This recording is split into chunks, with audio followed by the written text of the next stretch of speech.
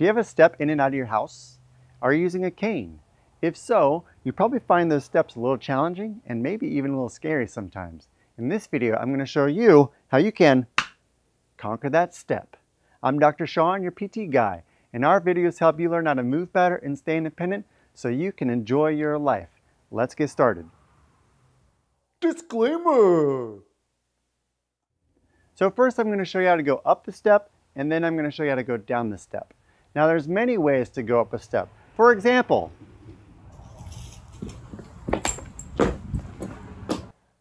okay, don't do the cane vaulting. That's not a safe technique. It's not safe and you will end up falling. It sure is fun, but don't do that one. That's why I didn't make the Olympics. I'm a physical therapist instead, trying to help people reduce their risk of falls.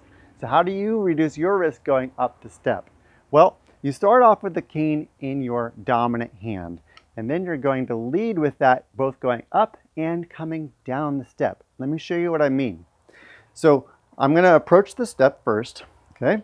And then I'm as close as I can be. I put the cane up first, and then I'm going to step with my outside foot after that, okay? And then I shift my weight onto the cane and my foot and bring up the other foot.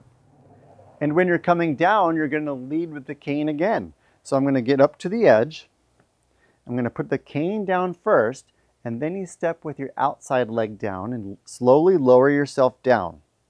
And that's how you do it. That's how you conquer that step with your cane. So that's the safe way to go up and down that step using your cane and hopefully not have a fall. Speaking of falls, if you want to learn how to reduce your fall risk at home, you can get my free home fall prevention guide down in the link below. And if you want more videos like this one to help you learn how to move better and stay independent so you can enjoy your life, click the subscribe button down below and we'll see you in the next video.